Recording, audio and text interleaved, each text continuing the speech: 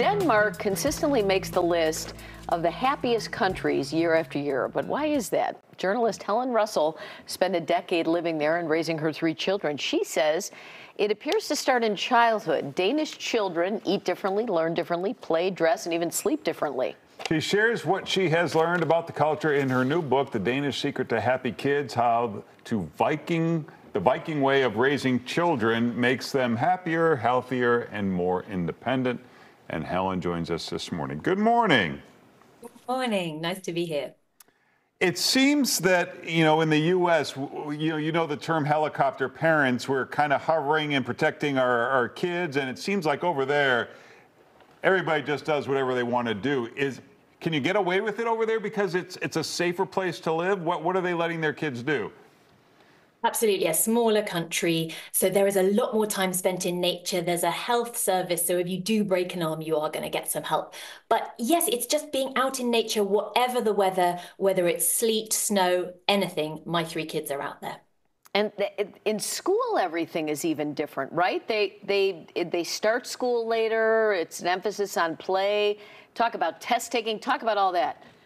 Yeah, so from the country that brought us Lego and Hans Christian Andersen, it's no surprise, play prioritized. Children play until they're age 6 in Denmark, until they're 7 in Finland. And even then, there's not so much book learning. It's much more about playing, learning to collaborate, public speaking a little bit, learning to find your voice and use it and question authority. So kind of tiring in the short term, but it feels like it's worth it in the long run. They do grow up very independent, happier, healthier. So at some point, are they behind when they're trying to learn to become a doctor or a lawyer or, an engineer? I mean, at some point you have to, prepare yourself for that world. Yeah, absolutely. And we still have doctors and lawyers here. So yeah, by the age of 15, all of the OECD studies show that Nordic children have come to the same level or even surpassed kids in the US and the UK, and they are happier and healthier as a result. So they kind of get there in the end. And a lot of studies from Cambridge University in the UK, where I'm from, now show that learning through play and learning a little later can really help, has no negative impact long term. So it's been fascinating to find this out. Do you feel like that will catch on in, America? And maybe they'll, as we're starting preschool at 3 years old, 4 years old, and I don't know if that's just because parents need someplace to have their kids, when you need childcare sometimes. Do you see an influence of that coming back this way? I think I've been really heartened by the support and the interest in this book. And I also like to point out that the Nordic approach isn't just altruism. They're not just doing it to be touchy-feely and nice. They're doing it because it makes sense. It makes sense from a bottom line. Businesses work better if parents have a work-life balance, if they support parents, and children are happier too. So you're less, you have less future problems, I guess, if you're allowed to have this adventurous, risky play from a quite early age. So it seems to be working. Are they able to keep their kids off social media and off their phones? It's interesting. We live in a global world, and Denmark is not immune to that by any means. So no, I mean, this sort of screen time thing is still an issue in the Nordics, just as it is elsewhere. But what I would say is that Danish children tend to have many more activities and hobbies. So at least they have something else to do, somewhere else to be. And they're used to being turfed outside or going in part of the bike club or part of the swimming club. So they have other things in their their toolbox that they can be using. There's this interesting thing they do with teens. They go to this boarding school to prepare for the real world. Talk about that. Isn't this amazing? Yeah, so maybe age 14 to 16 for a year, you'll go to something called an after school, where it's like adult life with training wheels. You learn how to do your own laundry, how to do cooking, how to do cleaning. And teachers always say that when they spot kids that come back into higher education after this experience, they are much more grounded, they're much more centered. They haven't done that much of the academics that year, but they're really grown up, they're quite adult and quite confident to go out there in the world. So it feels like a great institution. I'm really keen on that one. Over here, paying for health care and your retirement are 2 big pressures on our society. How is that handled there?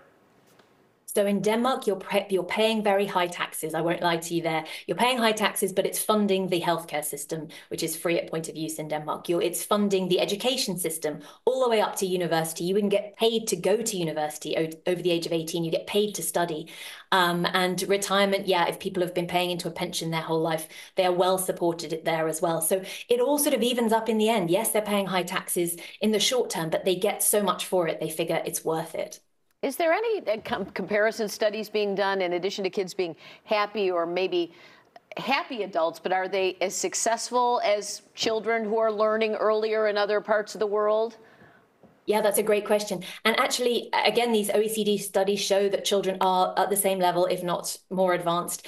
And you just look at kind of productivity for Denmark. You look at the people who are coming out of these countries. Denmark is the second most productive country in Europe. It's the fourth most productive in the world. So they're no slouches. They learn to apply themselves. They learn to work. The idea of the 10,000 hours rule, whereby you have to really work at something to become good. Well, another part of that study showed that rest is important as well. And the most successful people are resting more. And I feel like the Nordics get that part really right. They get the work life and the balance. But can I ask you, because I've never been there, I think in America we think, well, if I work harder, I'll have maybe a nicer house or a bigger house or more cars or a nicer car. Over there, is everybody, regardless of what they've achieved, is everybody just kind of living in the same house?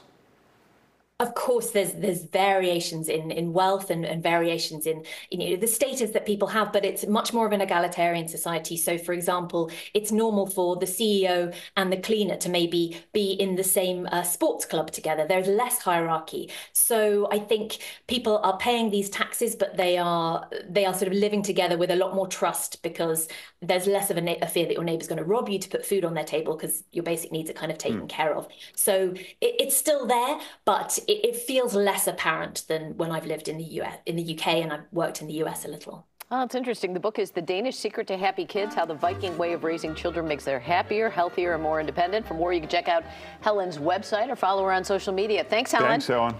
Thanks so much.